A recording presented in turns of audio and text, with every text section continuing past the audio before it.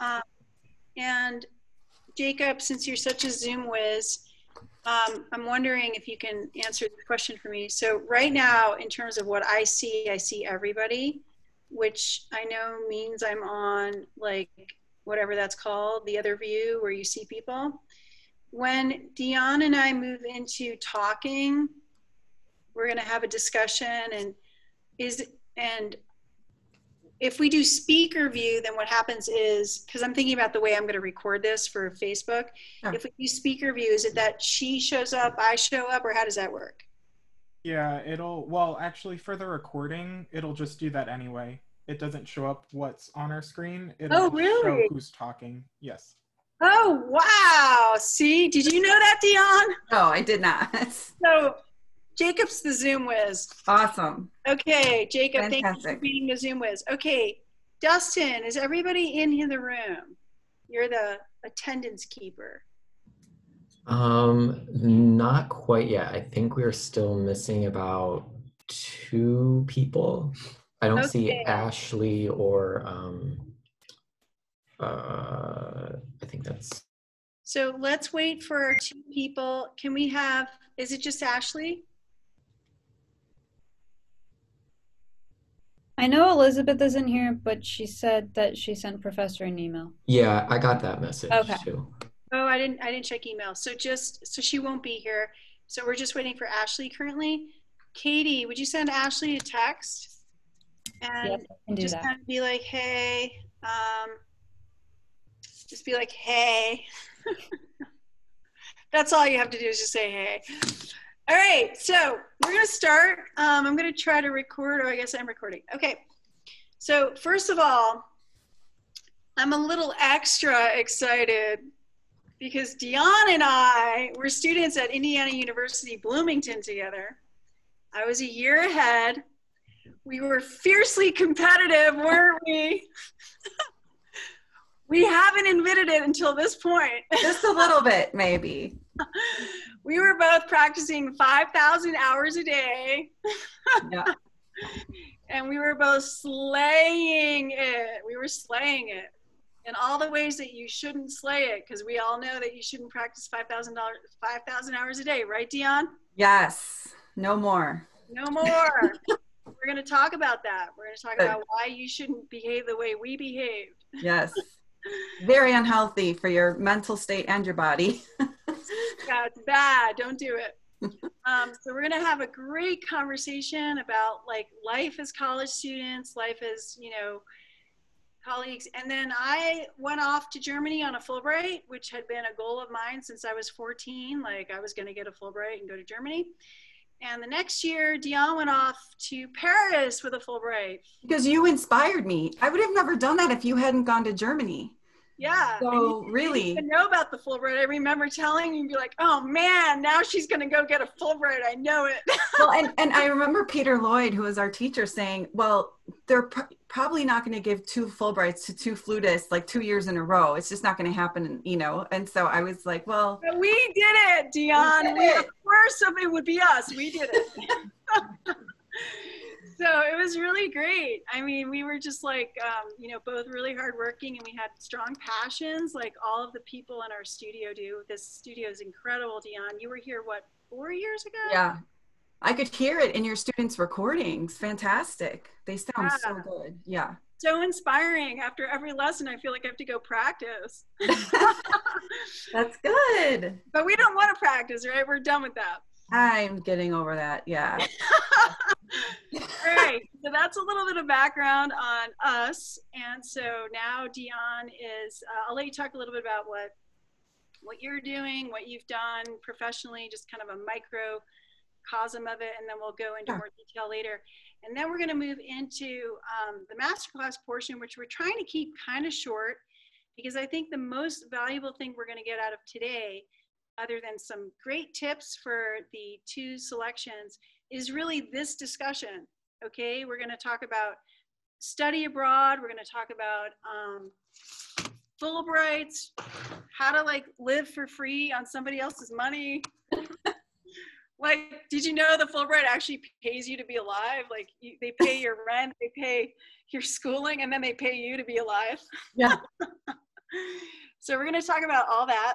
But first, Dionne, would you give us a little recap of your life, your professional life? Yeah, sure. So I started, flute very young. My dad was a jazz pianist, so I grew up around music, and I wanted to start playing flute when I was 6. And he said, no, you can't. It's too early. You're too young, and you must learn piano first. And I was kind of like, ugh, but I did. So I took piano lessons for 2 years, and then finally in 4th grade, when I could go into the band program, I started playing the flute, and it was just a huge passion. I just fell in love with it, and every day I woke up and I just couldn't wait to practice. And that went on for many, many, many years. And luckily I was fortunate enough to study with Nina at IU with Peter Lloyd. I mean, I really think he's one of the most amazing, most supportive teachers and a wonderful man. And he just really encouraged us. And I don't know if you remember, Nina, how I had that crooked embouchure and he wouldn't let me play for a year. He took me out of band and orchestra, and I wasn't allowed to play, and I would go to practice every day, and he'd say, only do long tones. And I would cry because I sounded so bad. My lips would shake. I want to chime in on 2 things that you said. One of them is I also went through a traumatic embouchure adjustment with him that was fabulous. And I just remember with my head joint only, right? Yeah. In front of the mirror, because I had one of those really, really tight. And it was just really amazing. And the other thing I wanted to say is, and maybe you're aware of this, Dionne, but so many people in this like younger generation don't know who Peter Lloyd is. Did you know that? That's so sad, because he's really a great man. He studied in Paris, with Carriger, who was one of the original professors at the French flute school. He huge, and that's where Peter Lloyd studied, and that's why he said, and I think he told both of us, you've got to get out of the United States. Like, we live in a little bit in a bubble here, and having him being from Europe, he understood that. And he really said, you've got to go and hear other musicians and other cultures, and you have to learn another language, and all of this is going to make you a better musician. And at the time I remember thinking like, well, why is it so important? I mean, I went to Interlochen, I went to Interlochen Arts Academy, why do I need to leave the country? But honestly, as you'll hear from both of us, it changed our lives. It changed our perspective. It gave us things to think about. When you learn a different language, you learn how to think about color and how you make sounds and the sound cavity and how you create different sounds. And that all plays into the kind of colors you can get on your instruments, and musically how you phrase things. And in Paris, I spent a lot of time studying impressionistic art and the artists, and I went to all these museums. And that's how I sort of fell in love with the whole French music thing. And that's why, I recently did the CD. I made a CD of all French music, so that I'd have a record of kind of what those skills were that I learned over there. And I didn't want that to get lost. So we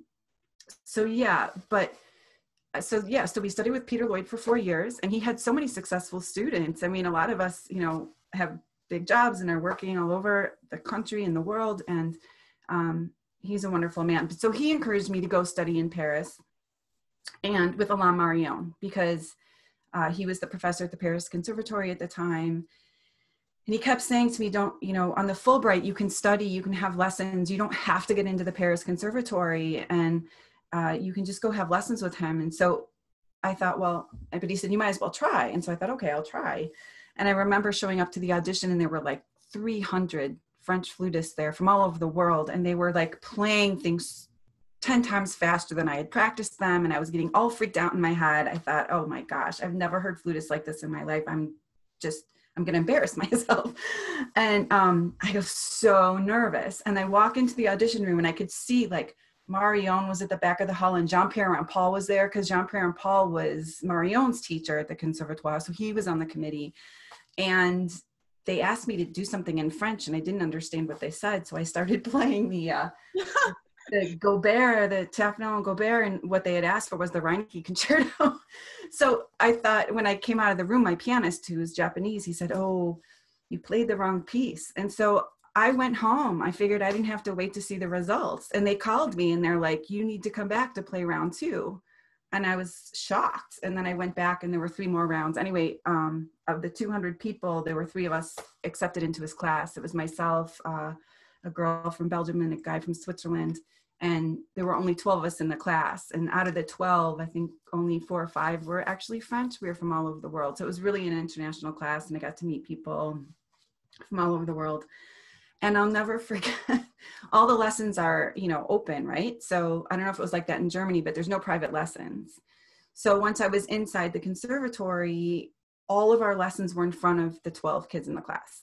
And so every lesson was a performance. There was just so much pressure. And these French kids, their technique and their solfege, they've been singing solfege since they were toddlers. And remember how at IU we learned 1, 2, 3, 4, 5? I was Yes, I do remember. Totally lost. And it turns out that my solfege professor was a student of Mestienne. She's an organist and she studied with Mestienne. So there were just all these amazing like historical figures in this school that I'm learning from. And I was just terrified. I think I spent the first 6 months completely terrified. And I was just trying to keep up and I didn't know if I was going to make it through. And it was rough. I'm not going to lie. But after 6 months, I learned the language. I studied really hard. And then, you know, I was there for a couple of years. So things came together in the end. But nobody thought I was going to get my first prize. They were like, oh, that American, she's never going to make it. And it turned out that I was lucky. I did in the end. But I don't know if I ever told you this, Nina, but I had a complete mental breakdown like right before the prize because there was so much pressure around this thing. And I completely, technique was so emphasized, like if the notes weren't perfect. And you know how Peter Lloyd taught us, oh, just play the music. Nobody cares if you miss a note. Be musical. It's all about the phrase. Yeah, just change the color. Think blue. Yeah, it was all this esoteric. But in France, I mean, the notes, the technique was mind-boggling that I heard around me. So I became hyper-focused on practicing technical exercises. And I was so freaked out about that I lost my sound for about 6 months. My sound just like went away. I think I was so stressed out. And I called Peter Lloyd, who was in London again, thankfully. And I was like, I don't know what to do. I'm supposed to pass my prize in 4 months. I just got the repertoire and I cannot play. I became so obsessed with the perfect technique that, and he said, oh, fly to London. I pick you up from the airport and I'm going to bring you to my house and I fix everything. I'm like, I don't know if you can fix this in one day. This has been going on for like 6 months. And he's like, just come. So I did. I flew to London. And he worked with me for 6 hours without a break. I'm not kidding. On sound and long tones. And that was it. And I left his house and I had my sound back. And then I went to win the prize like 2 months later. So, you know, for any of you that feel like you're struggling or you get discouraged, take it from me. I've had every obstacle thrown at me under the sun. And you can still do it. Like there's a way. If there's a will, there's a way. You just have to find the right people to help you, the right teachers to encourage you. You know, take advantage of the people that you think can help you and make sure you contact them and ask them for help. Because if I had never asked him for that lesson, I don't think I wouldn't be where I am today for sure. Yeah, and another thing that you said, and I guess we're kind of already doing the conversation, but yeah, sorry. We're going organic here, which is great. You know, when I auditioned in Germany for Meisen, there were like, I think 200 flute players auditioning for 2 slots. Wow. You know, and the whole thing about like, you know, stages of the audition, like we don't really have that here. We have a preliminary and a, you know, like maybe there's like recordings that you send in for pre-screen. But over there, you're walking into these big, old, beautiful buildings where like, in my case, it was literally Hitler's headquarters. Oh, so like the music school was where, you know, you see all those like those videos of Hitler standing on this like balcony and with his hand out. I literally practice in that room almost every day. Oh and God. You know, the walls are wooden and you've got this history and you've got like these teachers who are legacies. You know, Meisen was like a legacy. Again, most people in the United States, who's Meisen, who's Peter Lloyd, but you know, and make sure every single one of your students listens to his recording of the A minor, the sonata. I will never forget hearing that for the first time. And I only listened to it because I think it was after I found out that you were going to study with him. And I was blown away by how beautiful his musicianship is. Anyway, sorry. So you show up and you're in the studio and suddenly your studio classes, which in your case was every lesson, they're loaded with like amazing flute players. And every time you hear somebody get up, you're like, you're blown away and you're inspired by each other. And we have that here. Our studio classes are so inspiring. And the thing is, you have to be able to maintain a belief in your path, you know, because if you are comparing yourself to how somebody else plays, or if you just can't get through it. You're going to have a mental breakdown. You're going to be in the wrong space. You have to believe there's a space for you on this planet as a flutist, if that's what your heart is calling you to, or a teacher or whatever. It's really hard though in certain environments to kind of be like, where is my voice? You know, and in your case, you lost your voice a little bit because of it, you know, but that's challenging. Do you want to speak a little bit to that? Like being surrounded by people who are just like so amazing and wondering how you fit in a little bit? Yeah, so one of the kids in my class, you can look him up online, he's a famous soloist now in France. His name's Alexis Kosinko. At the time, he was 16. To get into the Paris Conservatory, the deadline was September 29th of when you were 21 years old. And my birthday was September 25th. So I squeezed in by 4 days, being able to make it into the conservatory. So I was one of the older kids, and I already had 4 years with Peter Lloyd. This kid, Alexis Kosinko, was 16 years old, and I'll never forget, it was like the second or third class of the year, and he comes up, he's like, oh, I didn't practice this week. What should I play? And as a joke, I said, oh, why don't you play the Jolivet Concerto? Like, I was literally kidding. And he came in an hour later and just nailed it to the wall. Like, my jaw was on the floor. He was 16 years old, a complete prodigy. And I was like, oh my goodness. Like, I think I had to practice that for like a year before I could play it. And this kid came in and it was just awesome. And the reason that I became so obsessed with the notes was because they didn't forgive. I don't know if it's like this in Germany, but in France, it's very much like technical perfection is just a given. There wasn't any kind of camaraderie like we had in Peter Lloyd's studio where we support each other. It was like, if you miss a note, it was like a serious thing and people would be talking about it. So it became kind of like, I was so afraid of missing a note that I just let everything else go, sound and musicianship. I was so focused on not missing a note. And we also had 5 hours of technique classes every Saturday with Raymond Guillot, who was his assistant, and he actually studied with Taffanel and Gobert, and he was like old school French technique. So we would get into this class and we'd stand in a circle and he'd make up exercises and he'd change keys, he'd change articulation, he would change rhythm, and he would point at you and you had to go when you were pointed at. And it moved very quickly.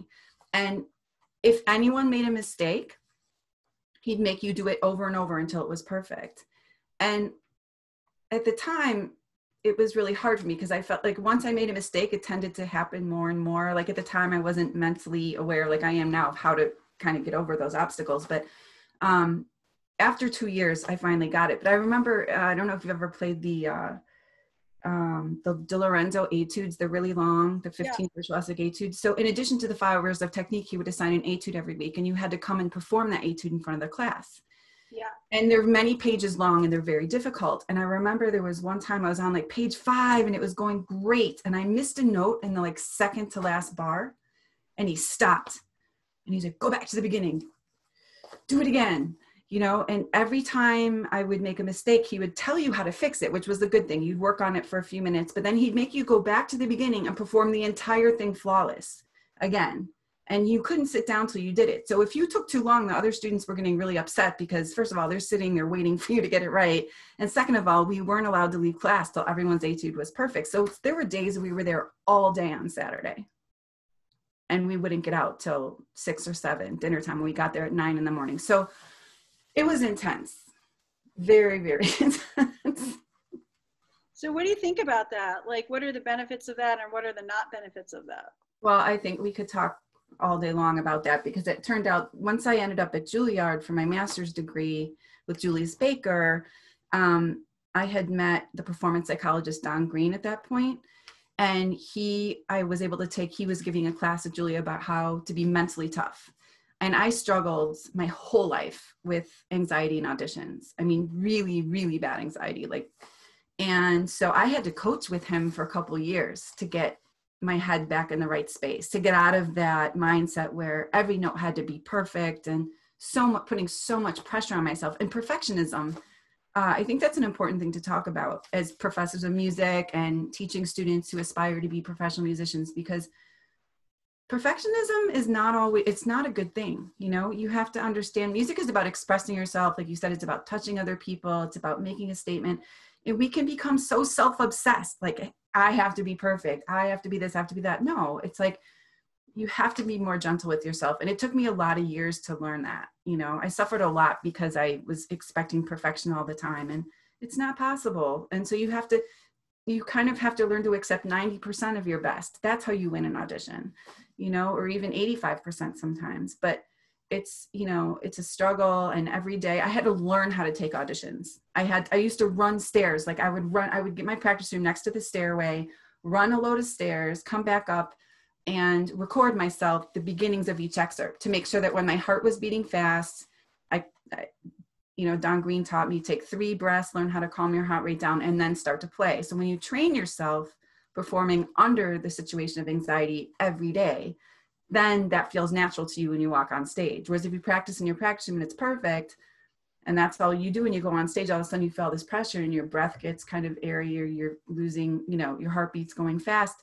you don't feel comfortable.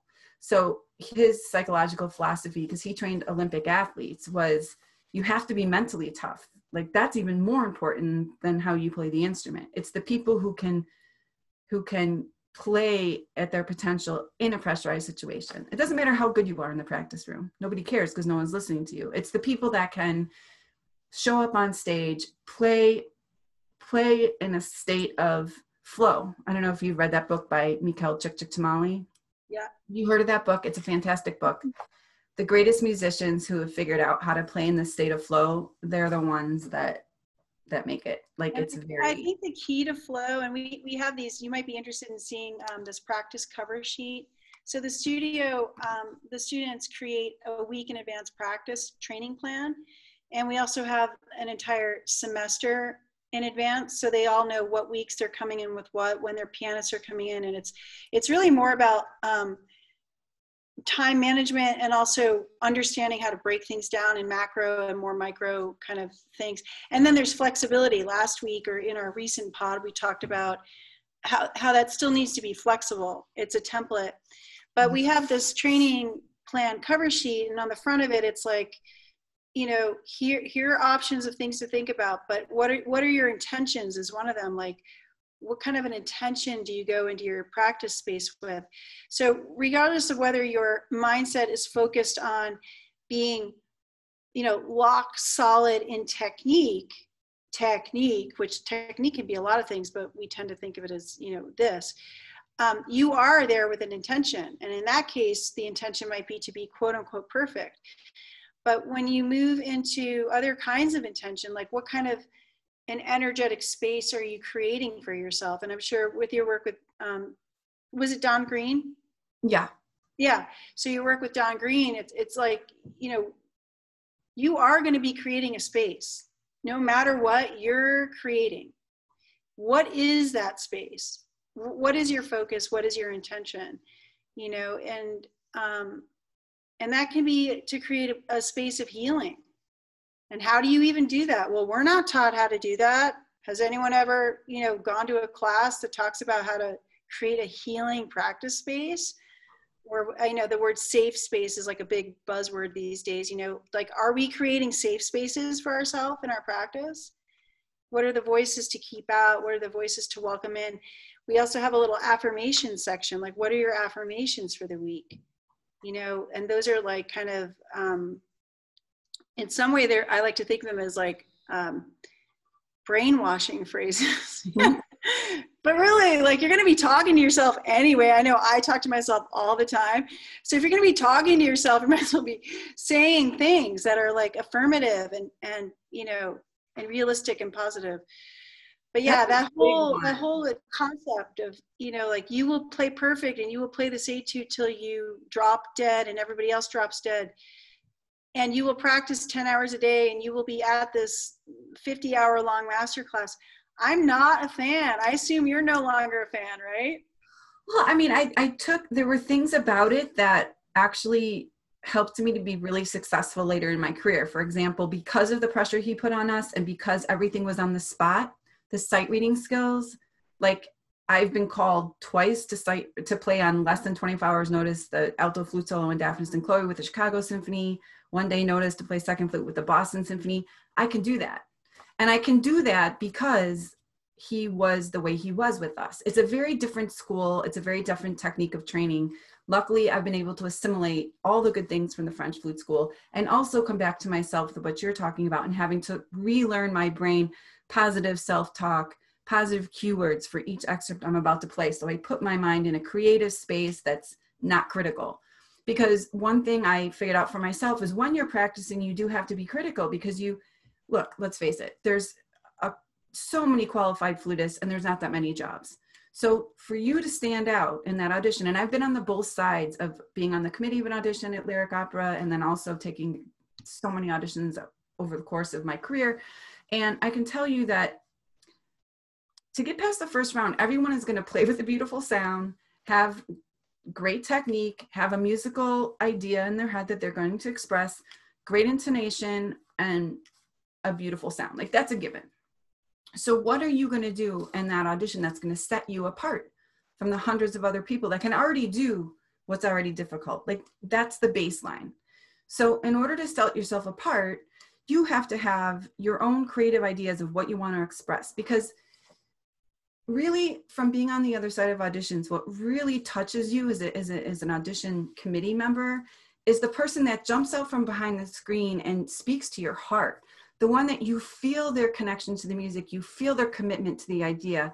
It's not just about playing loud and perfect technique and big notes. No, it's the person that really captures the spirit of what the composer wanted. And there have been so many times where of all the hundreds of people we've listened to, there were maybe one or two from the first round. I could tell these are the people that have that.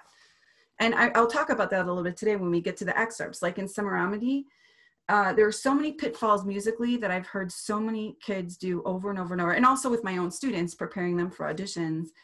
And just, I want to talk about, those details, because with my students, I'm super encouraging, I'm super supportive, but I'm also, especially like today, we're on a time thing. I'm also very much like, if they're coming to me for advice on auditions, and I've been practicing these excerpts for now 25, 30 years, I have so much I want to impart that I can be very quick and I speak quickly, but it's only because I want them to take as much as they can so they can be their best.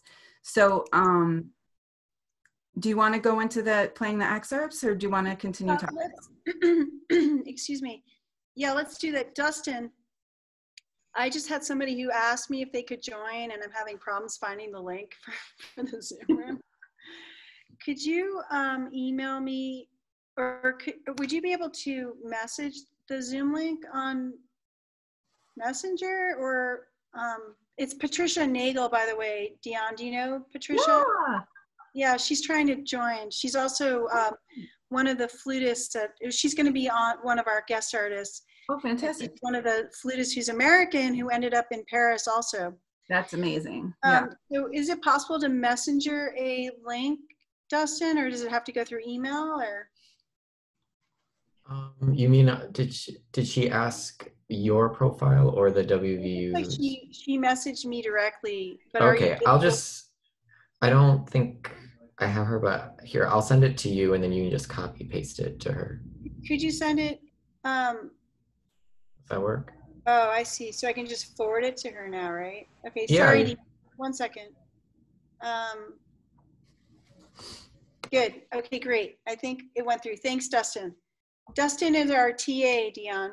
Awesome. He's fabulous. We love him. We love you, Dustin. Okay, so so Dionne's listened to both links so far, and maybe what we'll do is, so let's kind of keep it short, because I think that the things that you have to say are more important than just the piccolo excerpts. But let's give, we're at 31, let's do 12 minutes per. Is that enough, do you think? Sure, yeah. Okay, and I guess I'll be the timekeeper for that, so I'll give you the heads up. Do we want to listen to part of these first, or do you want to just? That's up to you. If you want your students to have the experience of performing like in front of their classmates, that's fine. But I already listened to the recordings many times, so okay. It's whatever's best for the students. Yeah, let me play it. Let me play the recordings. Okay. So I should be sharing my screen, hopefully. Can everybody see my screen? Yes. Thank you, Dustin. All right, so what would you like to do first, Dionne? Let's start with the Rossini. Okay.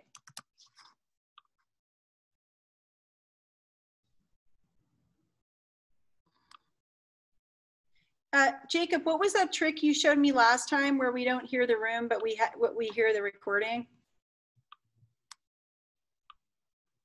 I can't hear you. It's on the top bar. And This then there's bar. options. The top one, all the way up, where like you have the green for the share screen. Yeah, it's disappeared. I don't know where the bar went. I have too many things open here. So how do I find the bar? Woo! Whoa, where'd everyone go? Down here, maybe? Okay, we'll try it like this. And if you cannot hear, I'll have one of you guys let me know and I'll try the Jacob way. Okay, here we go. Hello, my name is Ethan Nylander. I'm a sophomore flute performance major here at WVU. And today I'll first be playing. How does that work? Can we hear that? Yep. Okay. Rossini's Overture to Semidamide. There are 3 piccolo excerpts that I'll be playing. And then I'll be playing the Firebird.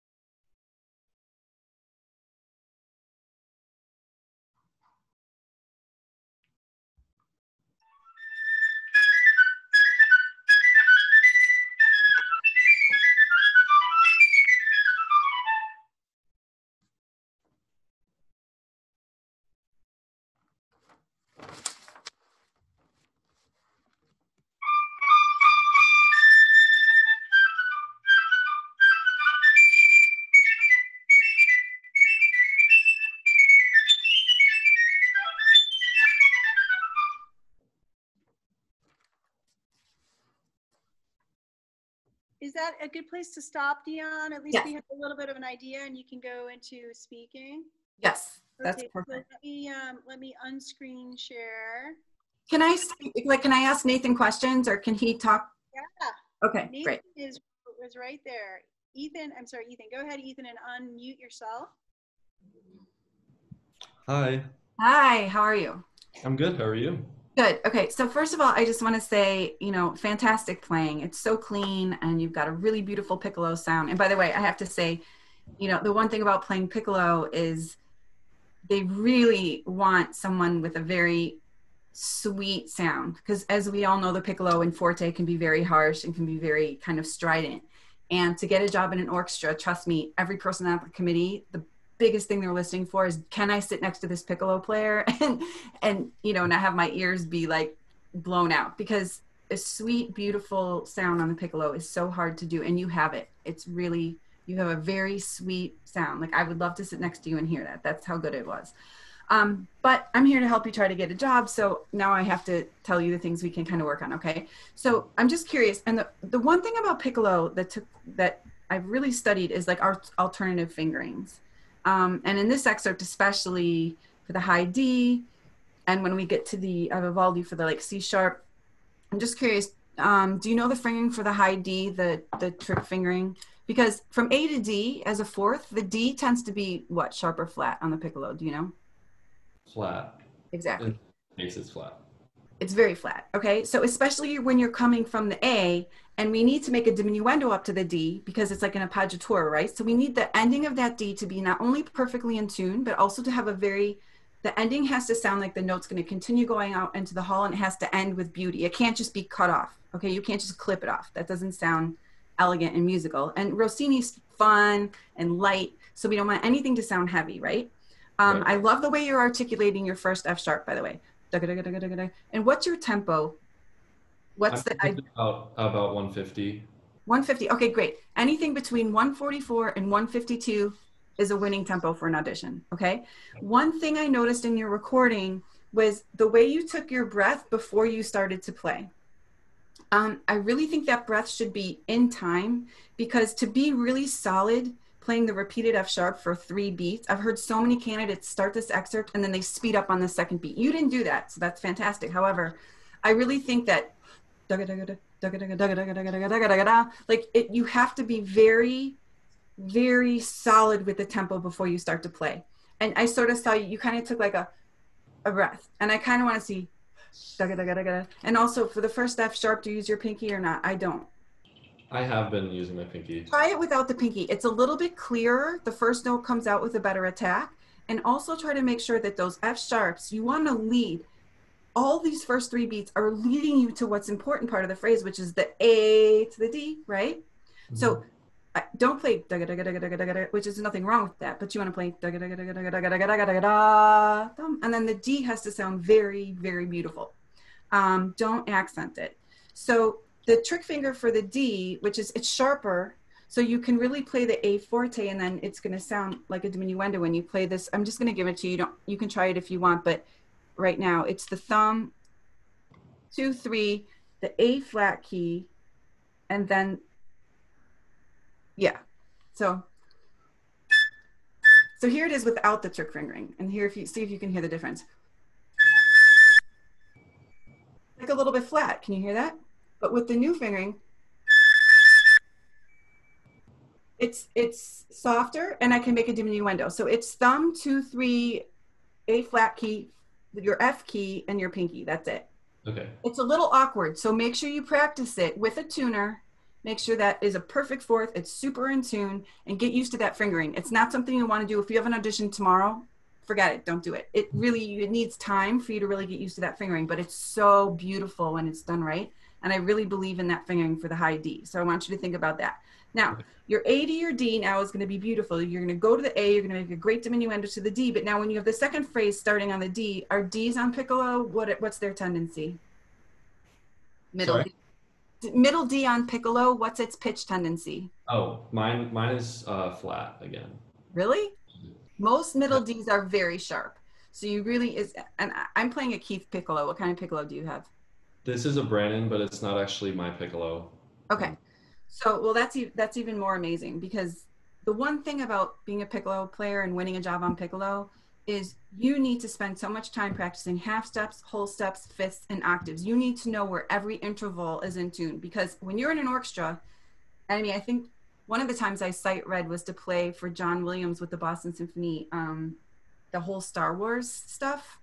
And I was called at the last minute. And it's just, the one thing about being a great piccolo player is you have to know that you're in tune, and you have to be very confident that you've done the work to know where all of your intervals are. Because if something's out of tune in a chord, guess who sounds wrong? It's always the piccolo player that gets blamed from the conductor, always, every single time. So make sure that your intervals are in tune. Now, when you went for the second phrase with the D needs to be lipped down just a little bit. And then I want to hear you play the beautiful E with a lot of vibrato, but then release the A, do the same thing you did from the A to the D, but now you're going from the E to the A. It still has to be the exact same inflection. Those two phrases have to match. That makes sense? So yeah. Can you just try the first 4 bars for me again, please? Yeah.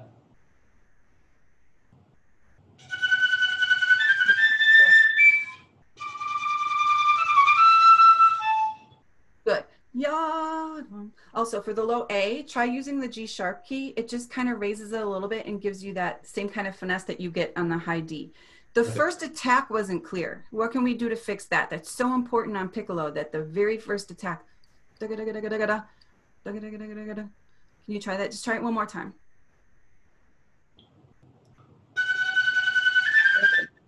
That was great. Okay, keep going this time. Sorry.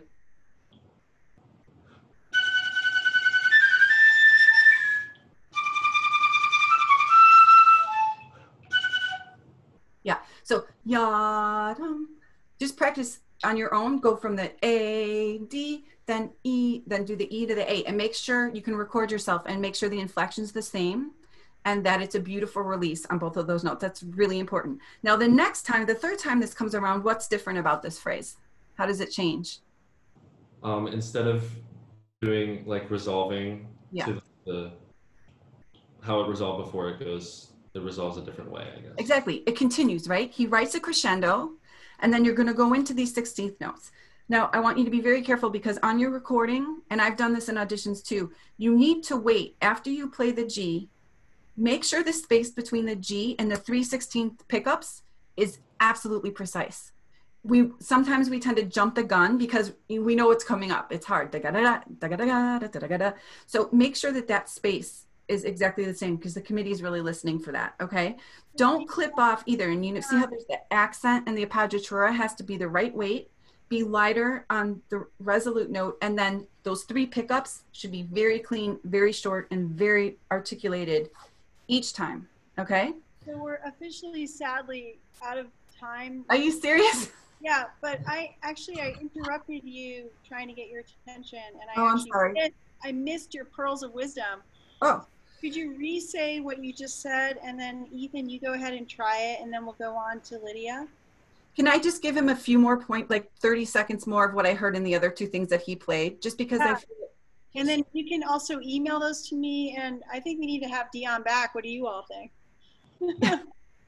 Yeah, I'd be happy to email you more comments, but one really important thing on the second excerpt, Ethan, can he just play like the first 3, or just play it really quick for us so we can hear? Yeah.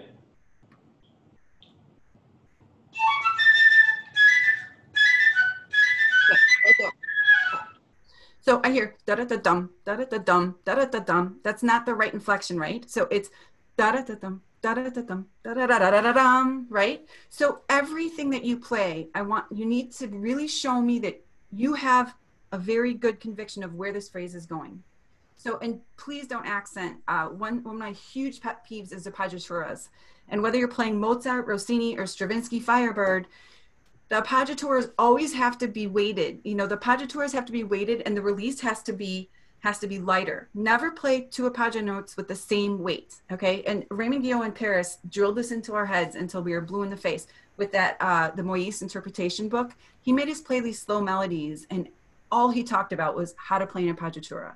So that is a basic musical condition that you need to show the committee that you understand. What notes get weight? What note is the release? Never play an appoggiatura the same weight. And that's all over this excerpt. So I noticed it in the second excerpt, and then the same thing in the third excerpt. When you have can you just play the third excerpt really quick too? Mm-hmm.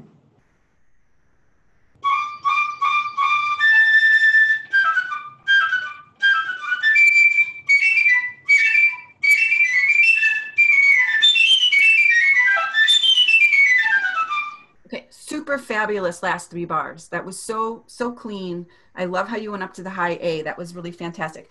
I have played this for many conductors, and every time they want those D's short. You're playing it very legato. You're like da-dum, ba-dum, ba-dum, ba-dum, da-dum, ba-dum, ba-dum, ba-dum, ba.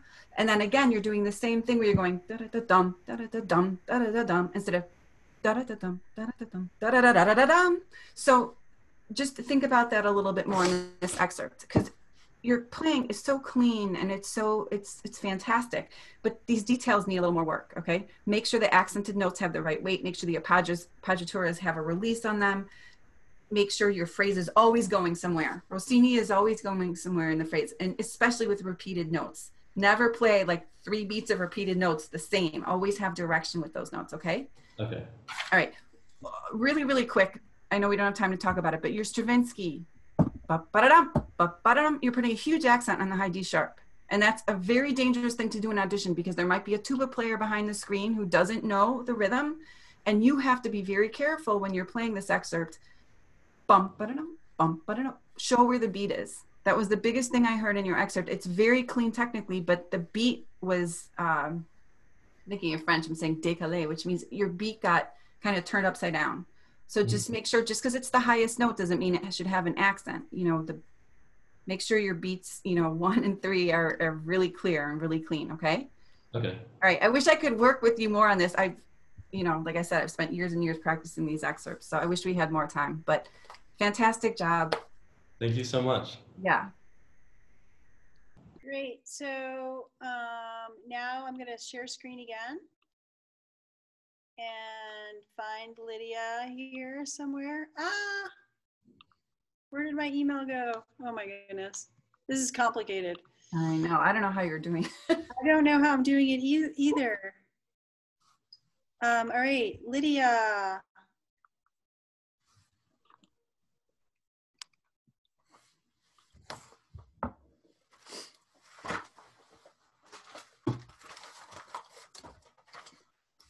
Hello, my name is Lydia Munson, and today I'll be performing the second movement from the Vivaldi Piccolo Concerto in C major. I hope you enjoy.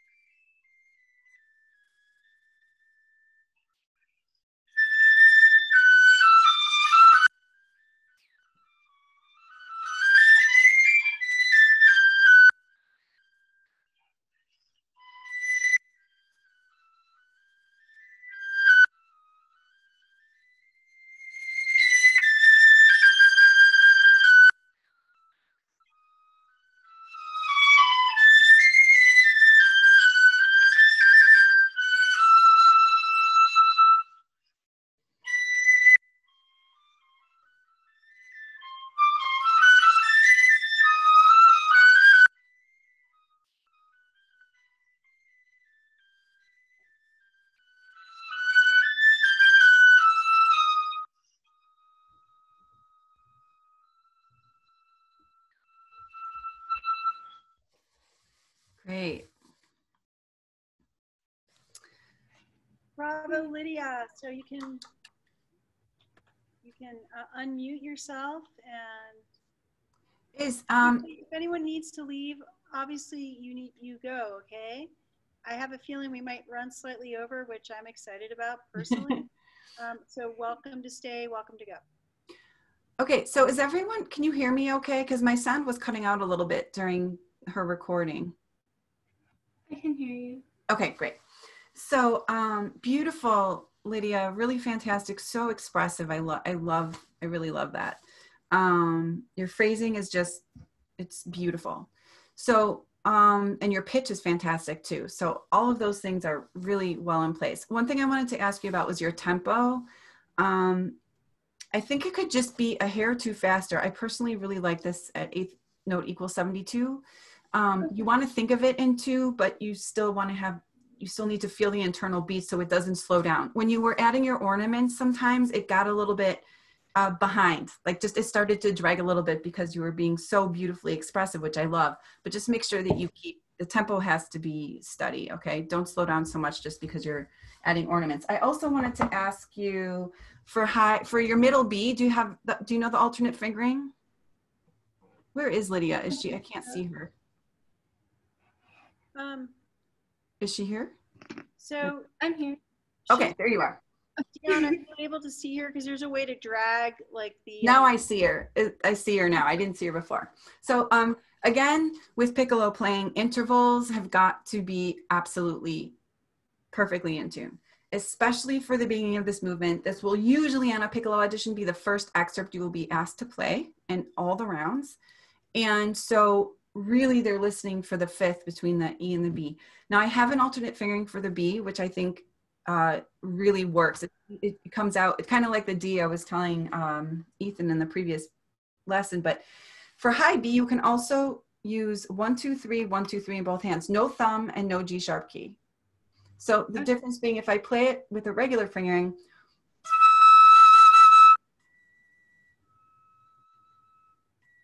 or this is the trick, the alternate fingering.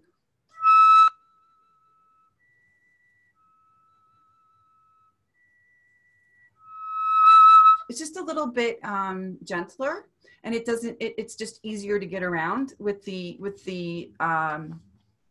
musicality of how that. You don't want that B again. You don't want an accent on it. You want to sort of play a diminuendo through beats 1 and beat 2. So the B has to be very gentle and very like a lot of finesse on it. So I would really suggest you try that fingering, okay? And also, thank you. Your pickup notes from the B to the E in bar 1, 2, in the third bar. Make sure that your pickup, the high E should sound like it's just floating out, okay? So make sure the B has a lighter articulation and it sounds like a pickup into the E, okay? Don't let there be any kind of break or space. Keep the phrase moving. The other thing is your breath is a little bit too long. In general, there were many times where I wrote that down in my notes. Your breaths, I want you to take the time of the breath from the E. Don't hold the E its full length and then be late on the B. Do you see what I'm saying? Try to make your breaths just a little bit quicker and try to hide them so that they don't interrupt the phrase. That's really important on piccolo, especially because when we're nervous on piccolo, that's the one thing we feel like we need these enormous breaths, but we actually don't. You can get, you know what I mean? It takes less airstream to play a beautiful phrase. So I want you to try that pick up into the high E and make the high E just float out. Now, I love the way you're phrasing through the bar 4, the A sharps, but your run, it was so sad because the whole first like 5 bars were so fantastic and so beautiful. And then there was like a little bit of something happened on the run where I didn't hear every note in its place. And I want the run to lead me up to that high E. So I want you to think, I know it's a group of 10, but I want you to think 1, 2, 1, 2, 3, 1, 2, 1, 2, 3, 1. So it sort of has the momentum. I want you to break it up into 2 groups of 5. So it sort of has like, it's bringing you up to that E. And make sure every note is very clean and crystal clear. Can you just try that for me? 1, on that 2, 3, 1, 2, yeah. And think of it in groups of 5.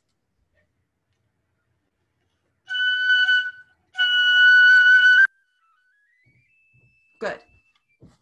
Much better. And you can even put a little bit of a breath accent on the G sharp. So, because that's your second group of 5, because you have, and then move through after you kind of rest just for a split second. I mean, you're not holding it, but just use it so that within the notes, every note is crystal clear and every note is in its proper place. Don't rush through it, take your time, but make sure it's clean, okay? Because on the recording, it wasn't super clean. Now, for the last 2 bars, what's the most difficult part of the last bar of this section, do you think? For me, it's the E, the very last note. The B, right? Okay, so I have a perfect solution for that for you. Also, do you know the trick fingering for the C sharp? Because this is important too. C sharp tends to be flat just like the D. So many times I use this fingering all the time. So it's 2, 3, 2, 3 pinky for the C sharp. So listen to the difference. Here's the regular C sharp.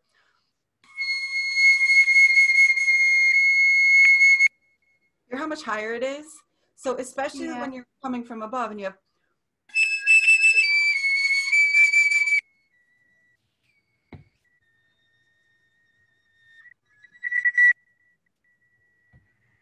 that last B, use this trick fingering. Write it down and don't forget it, because it's very easy to make a diminuendo and you can hold it longer, and it just has a better color for the end of this phrase. Does that make sense? Yes. Okay. Thank you. And make sure those half steps, the half steps and the whole steps in those last two bars, once you hit the E, the C sharp to the B, be very careful. Your whole step was not exactly, it was a little bit higher than a whole step. So make sure your intonation on the C sharp to the B, and then the B to the A sharp, and then the half step between the A sharp to the last note has to be really, really true, okay? So please practice always with a tuner on this, because this is the first thing they're gonna hear, and the intonation has to be spectacular, okay? I have a question.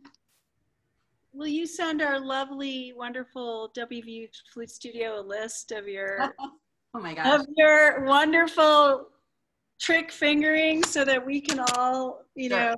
Yes, absolutely. Not a problem. Okay, so how much more can we keep going?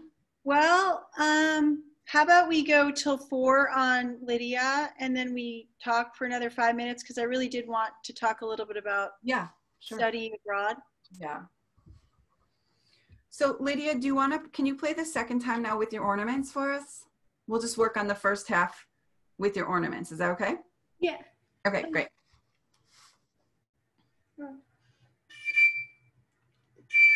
I'm just going to try that B fingering first. Yeah.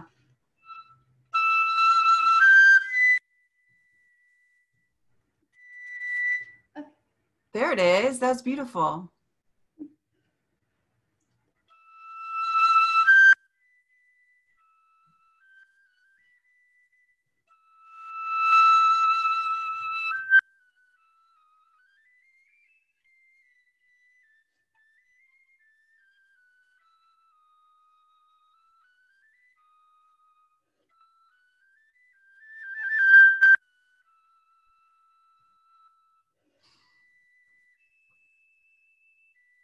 Good.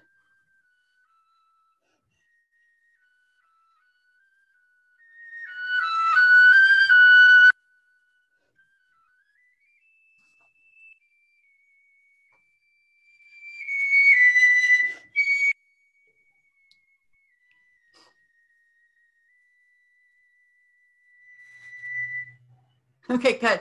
I know it's very hard to try to remember these fingerings on the spot, so don't worry at all. But I loved, that was really beautiful, and the run was much better.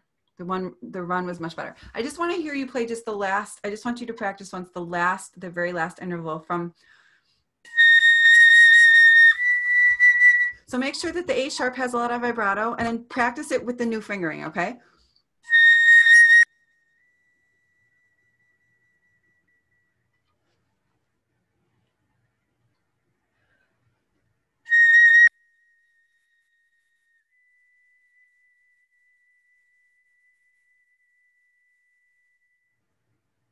How does that feel? Isn't it easier to let go of the note? Yeah, it's so much easier. It's so much better. It's such a big difference. And also play around with the C sharp in the last bar too, because playing with the fingering I gave you, the C sharp to the B is much more in tune. The other thing I just wanted to say is I really think you took a breath, some of your breaths, I don't think you need. I really think you can go, you took a breath after the second D sharp in bar 2. Can you finish that phrase? Can you do that whole phrase in one breath? Do you need that breath, really? Yeah. I think you can do it. Because generally, really, you can only breathe twice in this, you know? So, and again, I think if you pick up the tempo, just a teeny bit, have a little more direction, a little more forward flowing, don't get so bogged down. I love your expressiveness. Don't change this. Just do it in tempo, okay? It's very beautiful. Very beautiful. Do you have any other questions for me about it? Anything you want to ask? I don't think so. Thank you so much. Good. Yeah. Wait, sorry. One thing I just thought about. Before the pickup B to the E in bar 3, you need to play the E just a split second shorter so that your pickup is exactly on time. You're a little late on that still. Make that breath really quick. Okay? All right. Great job. I wish we had more time. You guys. I know, it's torture. So Dionne, do you have more time? Do you have like 10 more minutes? Yeah, sure. Absolutely. Wow, what a gift. So I want everyone to just think about a question if you haven't already, and kind of jot that down because we're going to take questions soon. But I wanted to get back to the international study abroad topic because we have people in our studio who already know that they're interested in doing that. Great. And we have those who don't know that they are, but they're going to find out that they are, right? So I love being on computer because you can do things like this with your eyeball. So, you know, I think we should both just speak for maybe a moment about the impact. You already started a little bit of study abroad, and just like a little phrase or two from each of us. And then also talk about what we think that we did well in order to get the Fulbright, which for those of you who may not know, like, is one of the hardest, most amazing things to get. And I'll preface that by saying, basically, you win this award, you have to apply a year in advance, and they pay your flight, they pay all of your schooling, then they throw money at you every month while you're in Europe. And then you can do all these other things, like if you decide to take a train to go to, like, I don't know, Belgium or something, you know, you can apply for other things. And then while you're there, they have these great meetings and you can perform. And there are many other kinds of grants, like the Rotary Foundation grant is huge. It's a wonderful grant.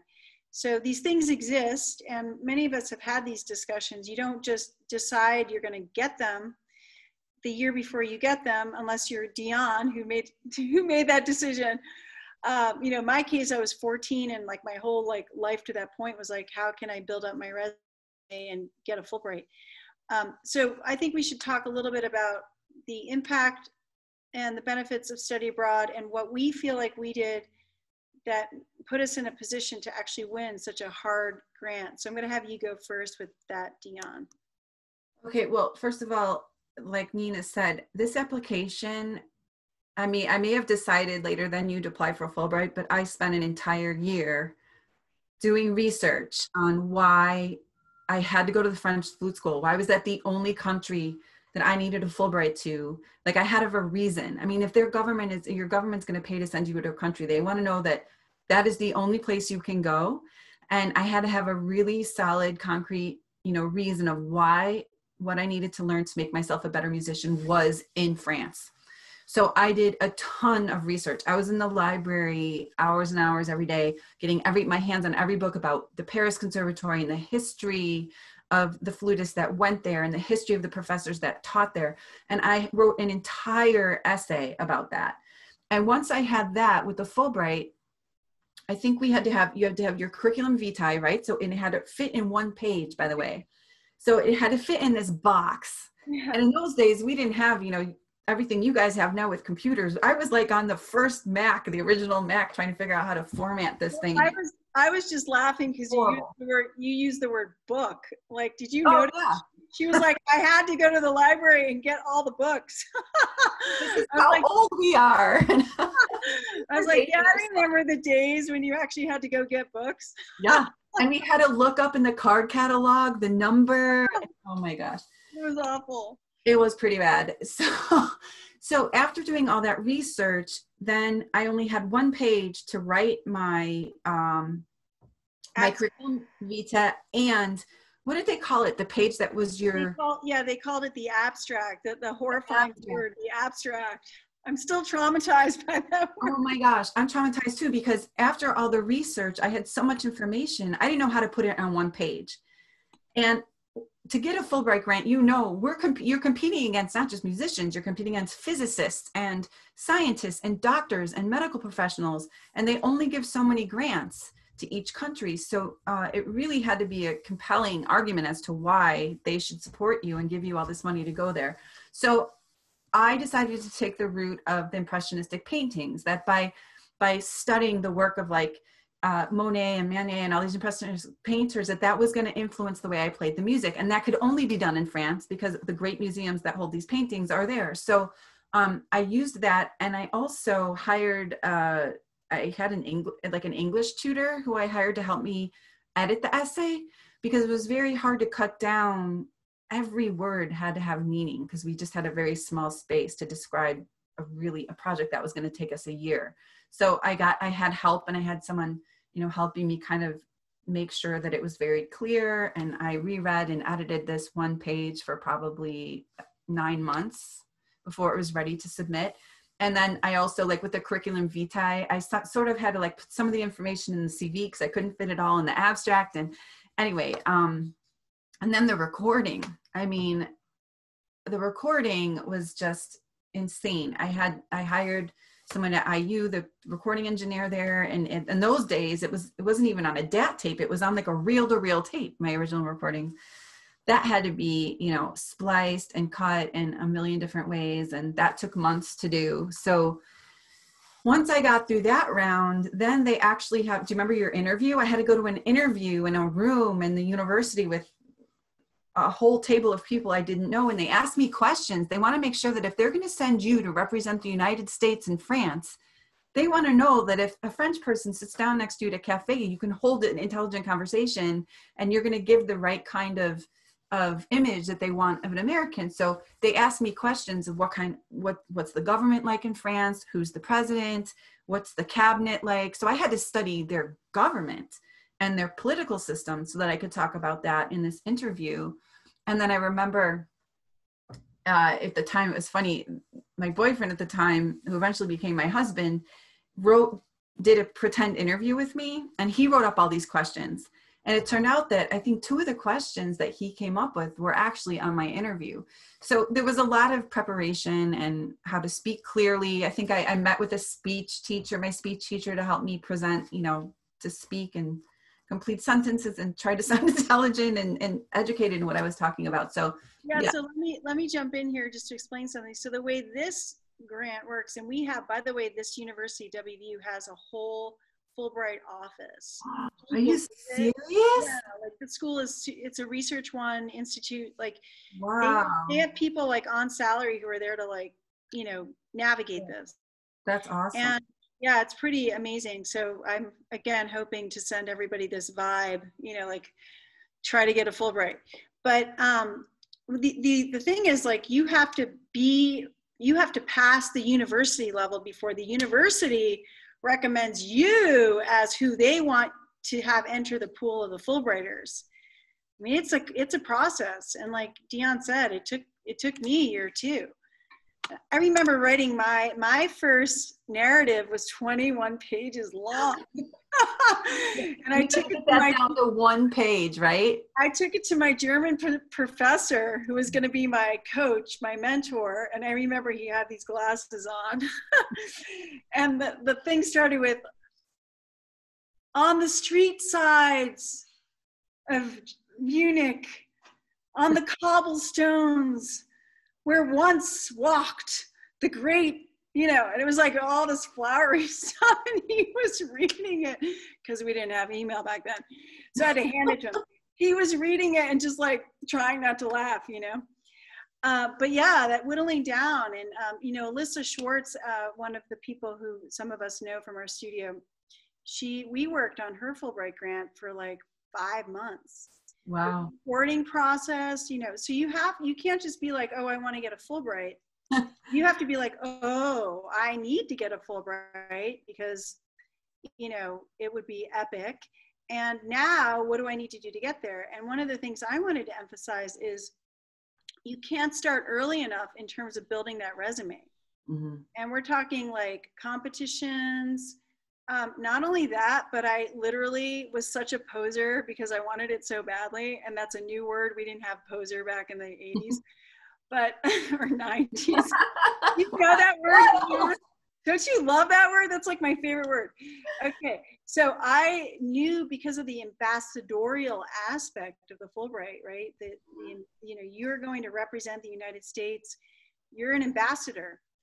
And because of the whole well-roundedness, like 2 years before I applied, I started joining every club. I was like on the board of Amnesty International, which like, I wasn't even a political person, but I was like, I was trying to kill it in every department. Mm-hmm. The competitions, it's not just this narrative. It's like, how do you create? How do you become the person, the poster child of the Fulbright? Well, and I also wanted to just say, once I was in Paris on this Fulbright, the amount of opportunities that came to me because I was a Fulbright scholar. For example, I had to go to the French embassy, and then all of a sudden they wanted to promote me in concerts all over France. And so the American Franco Commission, because they knew I was a Fulbright sponsored me and my pianist in concerts all over France. We went to Monte Carlo, we went to Nice, went to Bordeaux, we went to Avignon, we played in Paris. And then at the end of it, the United States Embassy called me and asked if I would play a recital at the United States Embassy as a Fulbright scholar. So they actually had asked, there was all of the Fulbright scholars that were in France at that time came together, and if you're a musician, you played a concert. There was a physicist who gave a lecture. There was an organist who played his own piece, and this was all presented, through the United States Embassy. So the opportunities and the experiences that I got to have because of the Fulbright. Yeah, and not only that, but like in Europe in general, there's so much classical music that if you are a classical musician in Paris or in Munich, or they breathe, it's classical. You're considered like a rock star. They respect artists so much. And if you're a student, they want to support you. And so, there are all these opportunities that don't exist here, even in big cities here, to get into these niches, because there are also so many concert venues. Every church, every capella, every like little structure that could potentially hold 2 musicians, there's a concert series. And all you need is a harpist or just your flute. And you can't get in. For example, I remember one of the first concerts, they do lunchtime concerts. So when people take their lunch break, they go, instead of eating lunch, they want to come hear you play. I used to give concerts all over Paris and Notre Dame and these churches for lunch concerts. And not only would it be full, but people would be standing outside to get in. That's how much they love and appreciate music, and they want to hear you play. And that's one thing about this country that I just still can't quite wrap my head around. It's like, we don't have the same appreciation for great art in that way that, people that aren't musicians would give up their lunch hour to come hear beautiful music. And in Europe, it's in their culture, it's in their blood. And I just think it's so important, take advantage of these opportunities that are out there for you, because it changed my life. It changed Nina's life. You've got to take advantage of it, because it's just the most amazing thing in the world. The people I met, the professors that I studied with, the churches I got to play in, the cities I got to go to. I mean, unbelievable. Completely changed my life. Your 20s, I'm just going to plug in the 20s thing, and then we'll take some questions. Your 20s are the time to do this. Because guess what? Like, after your 20s comes your 30s. Did you know that? And then your 40s comes, and then maybe one day your 50s comes, and it's like each phase of life has a different, not only things that are going on, but your values change. Like, I know when I was in my 20s, I was like, I don't care about life. All I want to do is play my flute and be a flute player. But, like, things start to change, and you move into phases of life where like building a family is more important. Or other phases of life, and there's just something about when you still have that fire, and that fire, which you'll always have, is being applied to your musicianship and your music. That's the time to like get out there, go over there. Later on, potentially you start to build lifelong relationships. You might build a family, but like the 20s, don't you think, Dionne? Like, isn't that a good window of opportunity? Absolutely. That is the time to go explore the world. You are in the stage of life where you can be only thinking of yourself. You can be thinking of, how you're going to build your career. You don't have the other obligations of raising a family or the other things that come along later in life. This is your time. It's all about you. I have 2 kids in college right now, and I keep telling them, this is it. Like, explore the world, do whatever you can, you're in your 20s, and it's true. So really, please, there are so many. And the other thing, there's scholarships besides the Fulbright and the Rhodes Scholarship. I remember digging, there's so many grants out there that are available that people don't even apply for because they don't know about it. So, you know, there's so many opportunities, but you have to look for the resources. Now, I think it's wonderful that your university has a Fulbright office. I mean, how wonderful that those people are there just to help you in this process. We also have a grant office that all they do, literally the entire office, all they do is like keep spewing information to us faculty and to students who are connected as to like all the kinds of grants that are out there. I mean, it's a huge deal here at WVU. So great. My son, I just want to quickly say, he goes to Northeastern University in Boston, and he spent his first semester in the NU International Program. He started college in Australia. And, you know, if I had listened to like people in my family, like, you can't send him away for his first semester in college. He's going to be so lost. How could you do that? And I was like, no, I think it's wonderful. And everyone was against it. And he had the time of his life, and he cannot wait to apply for another study abroad. He absolutely thrived. So yes, this is your time. Go out there, explore the world, find your passion, learn another culture, learn another language. This is all part of being a musician and an artist. It all will create who it is that you become in the end. And if you're afraid of the full year thing, which is a reasonable potential fear, if you even use that word, there are other things. You can go for 3 weeks, 2 weeks. You know, we have the Kennedy scholarship here where they pay for you to, I think, like $2,500, and you can go do some master classes in the summer. And so let's open it up for questions. We've got potentially another 10 minutes. I don't want to keep us much past 4:30. Raise your hand if you have a question. Juan, why don't you go first? Hi, Dionne. It's nice to meet you. Hi. So I'm currently researching into going abroad to Spain or potentially other European countries to study. And I'm finding out that a lot of like how master's programs work here in the United States isn't really the same abroad. Mm-hmm. So what are the different options that you would recommend looking at for something like that? Okay, so in France, the educational system is completely different. For example, I already had my bachelor's degree when I got into the Paris Conservatory. So when I got into the Paris Conservatory, they don't give out degrees, they just give out prizes. So you have to compete to get your diploma, it's called. And once that's done, they have a thing called the Troisième cycle, or the performance cycle.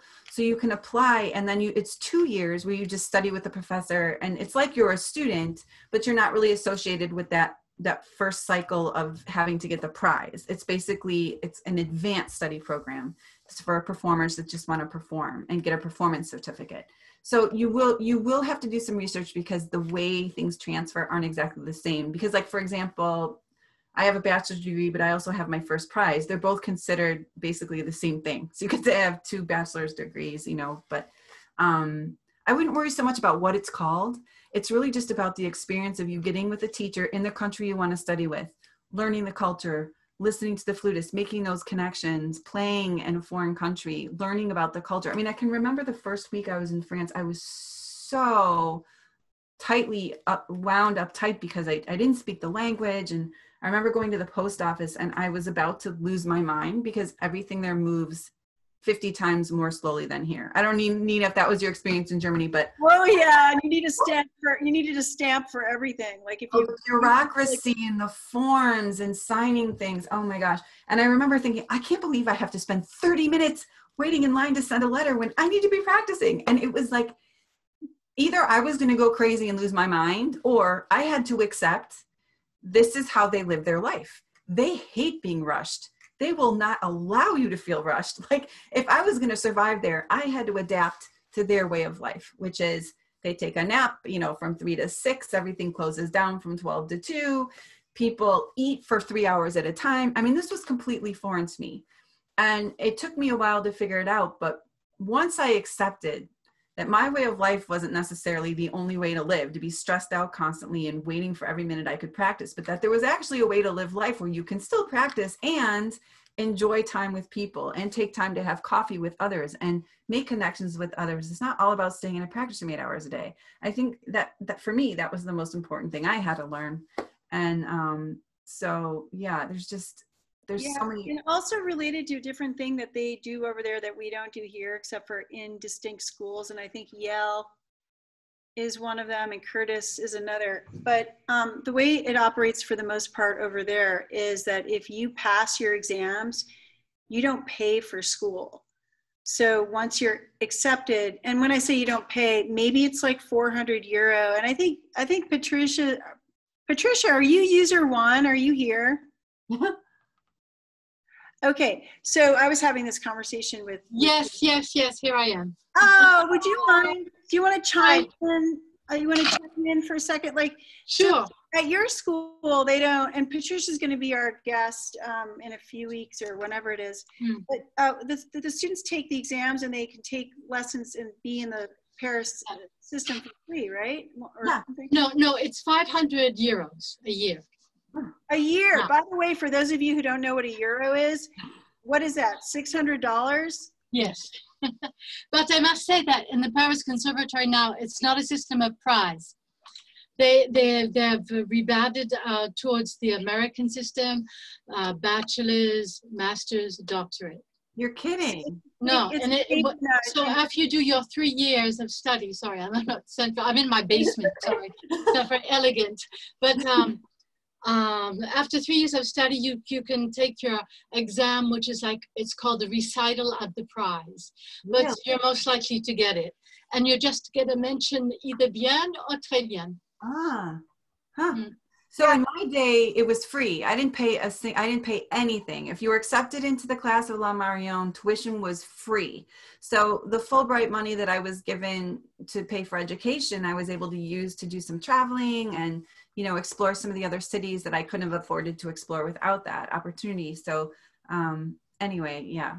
It's so nice to meet you. I'm so glad to meet you. Great. Great class. I loved it. In Germany, they've done the same thing. They've switched over to the American system, and it's caused quite a havoc over there. Pat, I'm curious to know how much the French hate the American system. Because in Germany, like all the flutists and all the musicians are just so upset that the whole system of like the Masterclass and podium and like the conservatory tradition has been confined to all this academics and. Yeah, exactly. There's a big thing that happened in Paris Conservatory where they had to go to the American system. There, all the students were crazy going, I cannot go to university and take other subjects besides music. I'm not going to waste my time. I cannot practice enough. And they had to really, I think they made concessions. Because if you're always in a classroom doing something else, you're not practicing your flute. And that's why the level is very high here. It's true. Yeah. Don't you think so, Dionne? Oh, I don't know if you heard the beginning of the class, but I was saying how the first time I stood in the class in Marion's class at the Paris Conservatory, and I heard the 12 other flutists in the class, I was terrified by the level. I couldn't believe how good every single person was. I mean, the level of playing was just, it blew my mind. And then I had Musique d'Analyse with this woman, Madame Solange Caprahan. I don't know if you've ever heard of her. Yes, of course. She was a student of Messiaen, and she would work with me like 5 hours on Sunday so I could catch up with my solfege and keep up with my classes, because I was just scared. The entire first year I was there, I just was terrified the whole time. So that she was, you know, and also this, I think this is interesting just to say, is that like Madame Caprahan and even Raymond Guillot, the teachers that I had were so passionate about music.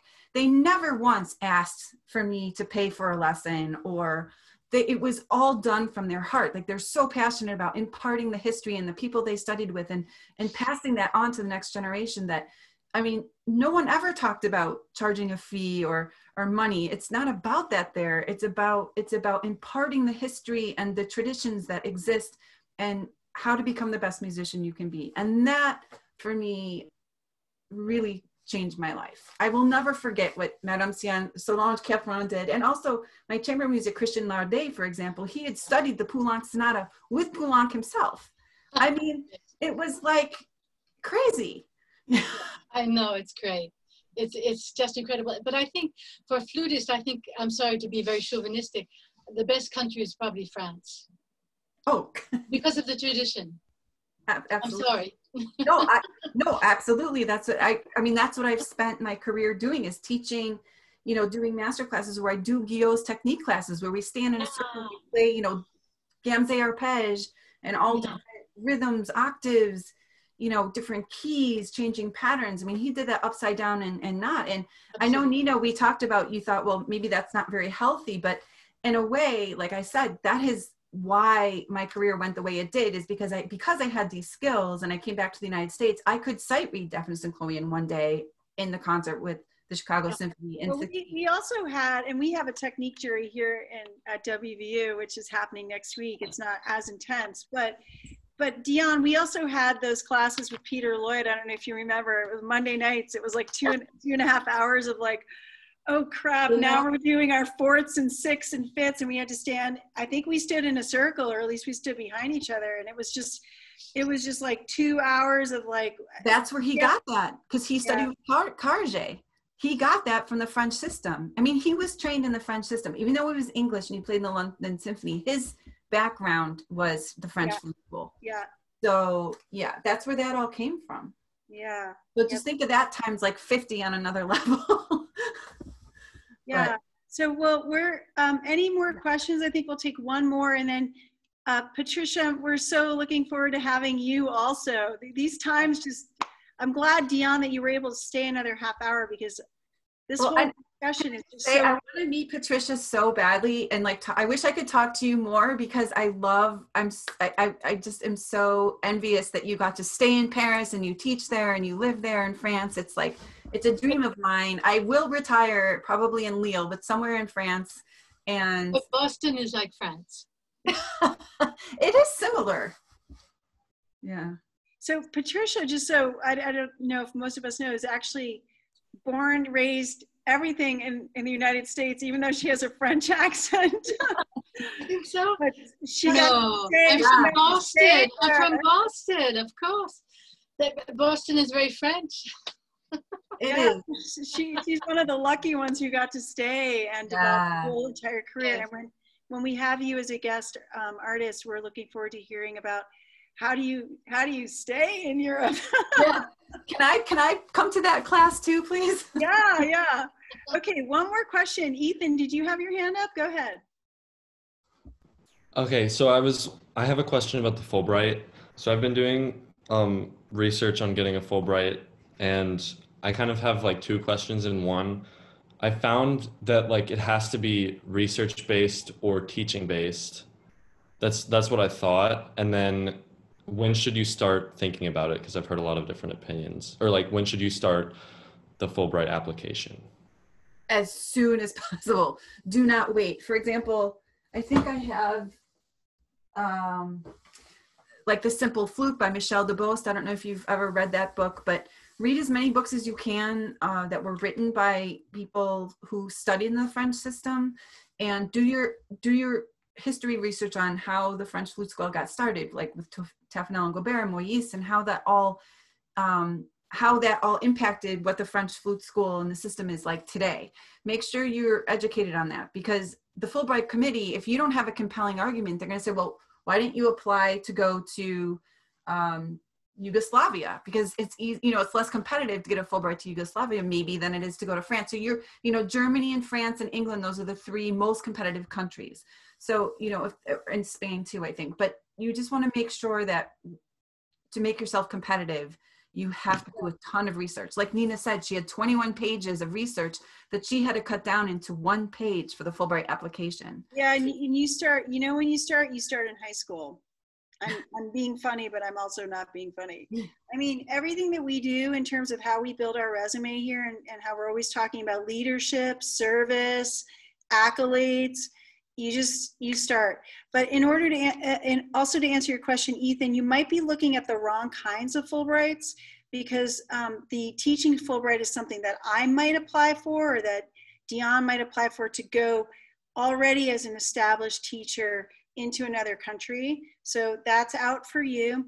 The research one might be what you're looking for. I'm not quite sure. I'd have to see what you've seen. But of the two, yours would be the research one. And you can only get it after your master's and after your undergrad and after your master's, I don't think you can get one after a doctorate unless you are then formally a lecturer who goes over and does a sort of teaching exchange thing. So again, just the sooner the better. And like Dionne said, there's so many other ones. The Rotary Foundation Scholarship is actually better than a Fulbright in a lot of ways because they literally set concerts up for you and you end up becoming a true ambassador. And oh, and can I jump in? There's another grant called the Harriet Hale Woolley grant. I don't know if it's still around, but so I only had the Fulbright for the first year. And so I had to find a grant to stay to finish so I could pass my prize. I needed one more year of money. I didn't have any money. And that was the grant that I received for the second year. And with that grant, you actually get housing in the Fondation des États-Unis, the United States Foundation.